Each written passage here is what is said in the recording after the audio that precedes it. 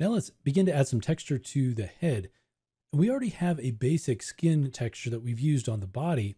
So let's go to the body, and I'm just going to package this out so that we can use this as a base for the head. So we'll right click on this and choose Create Smart Material. And then let's come down and find it here. So skin base. Let's go to our head, and let's just add the skin base to the top here, and we can get rid of that bottom layer. Now, if we jump into the folder, you can see that there are a couple of masks here that right now are black. So I'm just going to go in and add our shells here, and then we'll do the same thing here. You could also, in some of those cases, get rid of the mask, but I do want to have the mask there because I want to, in some of these cases, kind of blend some of this out a little bit more in some of these areas. All right, so now we've got the color coming through. We've got the main bumpiness coming through. We've got the scales coming through. And then the curvature map, we have that as a layer, and you can see it's automatically switched to use a different curve map. So it's not like we exported the layer, the curve layer that was the curve of the body, and it came through here. It's a smart material, so it knows, okay, it knows to use the correct curvature map, basically. All right, so it switched over to the head. So now what we can do is start to blend some of these details out a little bit more.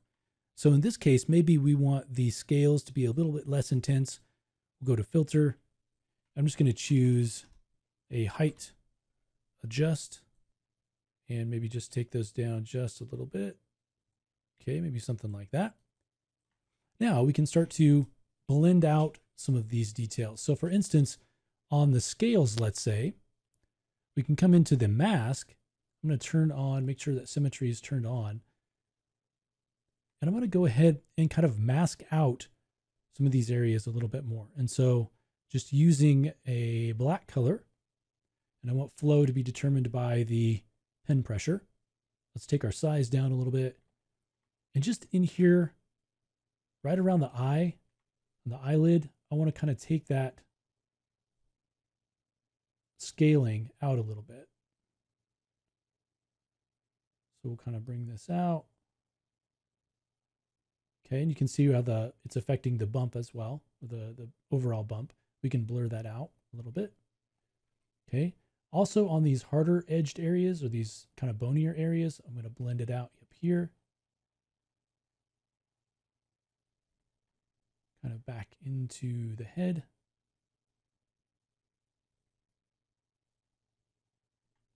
Okay, kind of something like that. Let's also kind of blend it out up here in the front. I'm going to turn off the horns for now so we can kind of see inside of here.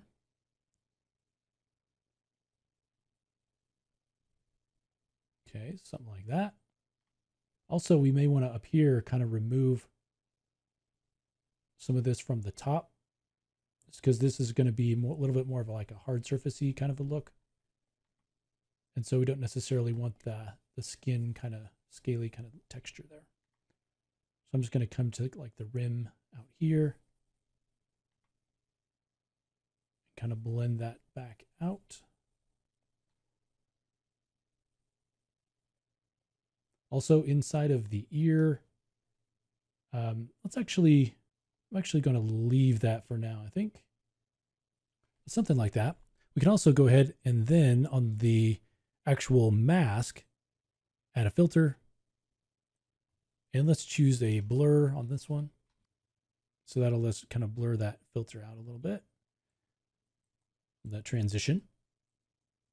Another thing that I want to do is add some color to the ears.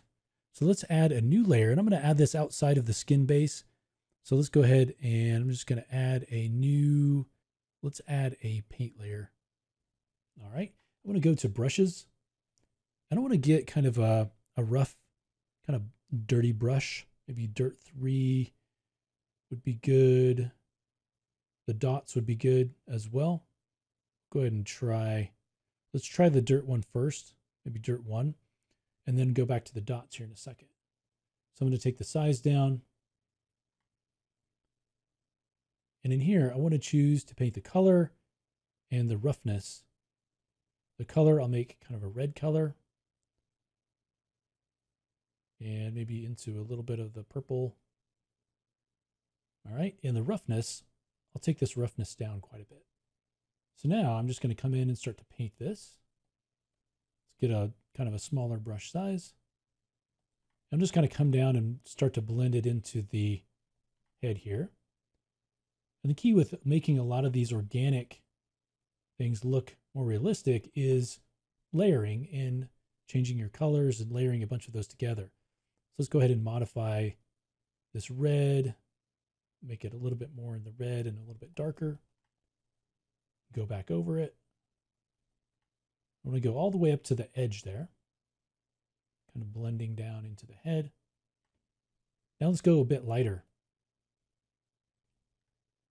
and just kind of not try to cover it all, but just kind of real patchy kind of over the top of it. Let's now jump down to maybe the dots brush right here.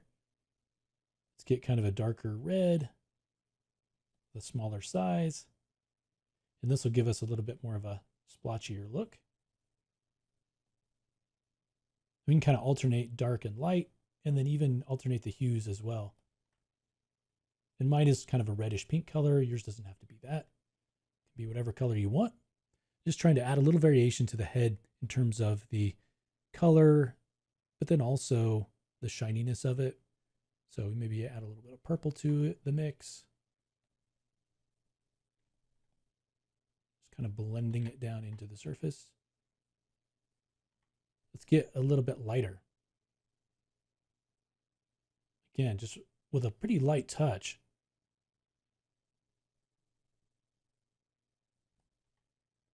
I'm not adding any kind of bump or anything right now, just adding this kind of color variation. Let's go back down, something a bit more saturated, and let's go more of a red, like a reddish red, and just kind of darken that up a little bit. Let's go really dark. Get a little bit more variation in there. There we go. Not a lot of contrast going on, so we'll drop a few real dark spots in there to kind of help with that. Then you can always come in here, change the roughness. So maybe we want to make it in some spots a little bit shinier. You come in here and break things up a little bit. If it's a little bit too much, kind of too uniformly shiny, you can kind of go a little bit rougher and darken it back in. We can also go to the eraser. If there are areas where it doesn't blend as well back into the neck, we can come in here and kind of break things up. On the eraser, you can use different brushes with the eraser as well to kind of break it up in a little bit more of a natural way. All right, and then we can also come in here and start to blend this in, so maybe it's not as distinct. So something like that for the ears, and we can call this ears. Let's go ahead and continue with the head. In the next clip, we'll add some kind of a blush, kind of a color around the eyes and some of the other areas to make it come a little bit more alive.